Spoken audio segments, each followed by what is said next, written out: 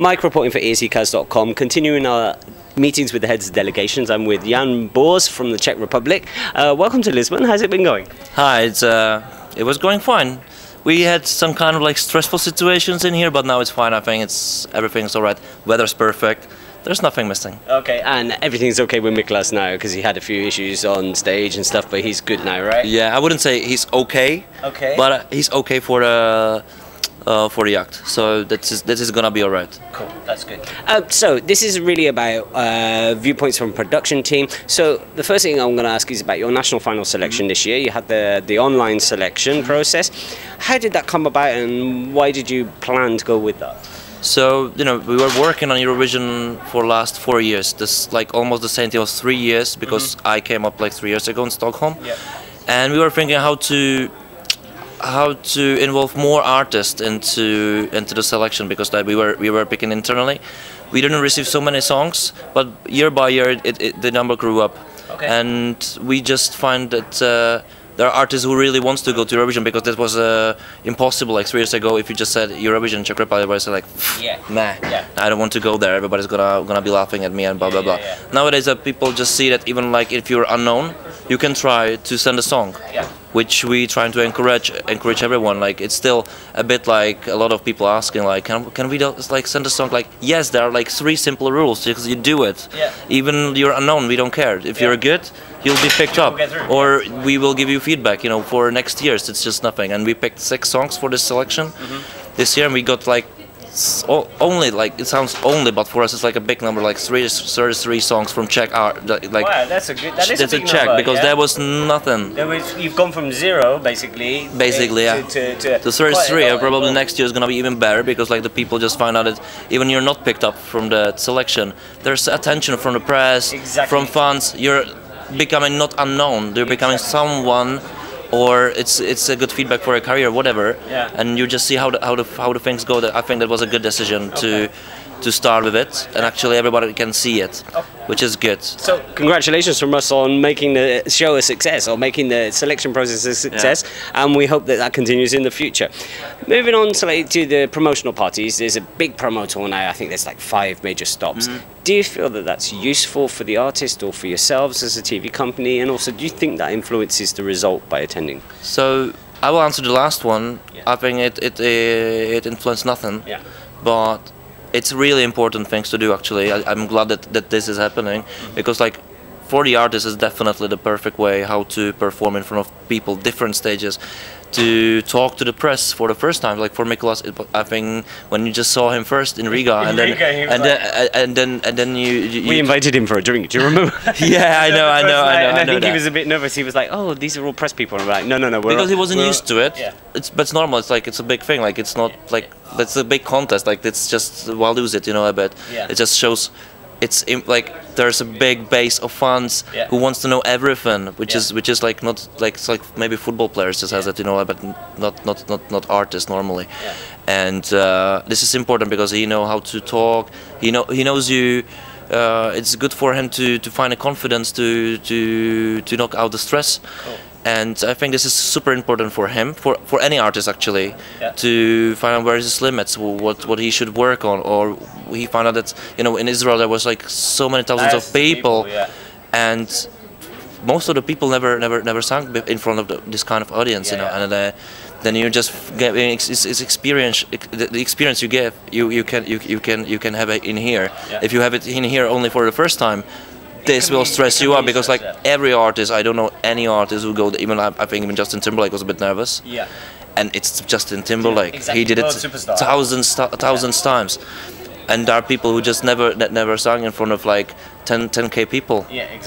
And there's like other like millions in front of cameras, you know. It really throws the artists sometimes. So when they come here, sometimes they go, I didn't realise that this was so big. Especially artists from the UK. UK artists find that a lot. They come, they think it's just Eurovision TV show. Eurovision is like me in UK. Exactly, a little bit. Talking about the fan media, you touched on that very slightly there. We are very vocal, we are very opinionated. Do you take on board anything that we say as a production company, and does that influence any decisions you may make? You mean like the press ideas, or? Yeah, press ideas. What? Actually, I wouldn't say we don't listen. Okay. but we did. Sometimes you have points we already were thinking about or something, but we can't think like this. You know, we can't. We have to. We have like we're planning things like more in front of time than we even talk. Yeah, because so, I think what a lot of people forget about Eurovision from the fan point of view, not fan media, but from the fan point of view, they don't realise that this whole process for the TV companies starts up sometimes a year before the planning starts, the next day after the final. Yeah, about the national selection, actually, we start planning it just right after the Kiev ended. Yeah.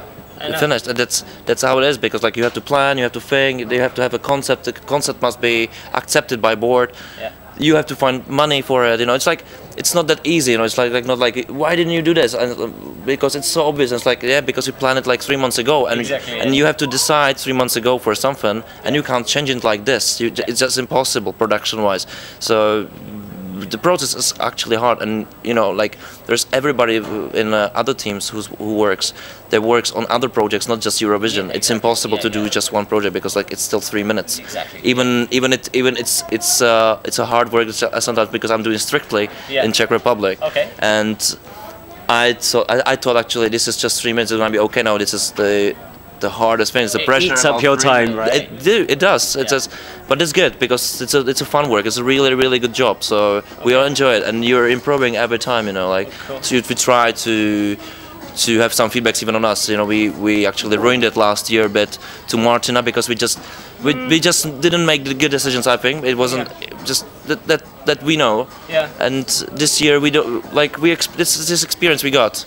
Actually, that's quite interesting that you say yourself that you had some issues last year, because one big comment from the media so far this year is that the Czech Republic need you to get their staging right. And it's like it's great to hear that you actually realise that you're sure, but you know, it still depends on the song. Absolutely. Like we had a song similar to Salvador Sobra, who won. But we wanted to keep it simple last year, but we did it just in a weird way, probably but that's the experience. Just okay, that happened. What can we do? You learn from it, though, right? Hopefully. And this year, this song obviously needs a great staging. Like the song is great by itself, but we wanted to show that it's fun. It's music video wise. It all works. It's like colorful dancing, cheer up. And that's it. Like that's what we want to show, and hopefully it's gonna work. I think it's gonna work. It's gonna be a great show, actually. I think you're possibly gonna have your best result ever at the Czech Republic. Hopefully, like we have a super strong semi-final, super strong. Everybody can sing great. I love those stagings of some delegations that what they made, they find, which is good. It's like real. That's a competition, you know. Like, and you never know about Eurovision. Like everybody's asking, like you're a favorite, you're almost the favorite, or you can win, whatever. Always we say like, that's gonna be great. We would like to have it in Prague. Prague is the most beautiful city in the world, I think. Like, and it's completely prepared for those kind of events. We have everything there, infrastructure, everything works, but you can't say like you win. You never know. It's like, Eurovision. Who knows what will happen? You never know. And there are super strong songs, super strong stagings. Like it's gonna be great. Eurovision, even there are no LEDs. Okay. Jan, absolute pleasure to speak to you. I always have a great time with you whenever I meet you on the promo tour. So just one final question from me. If there was one rule at Eurovision that you could change, what would that be and why?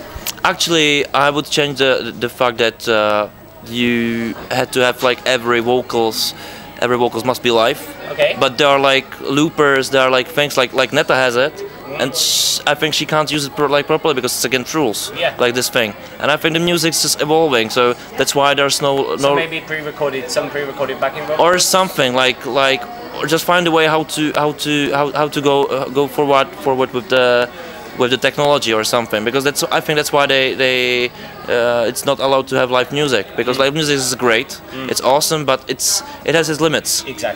So I would probably change that.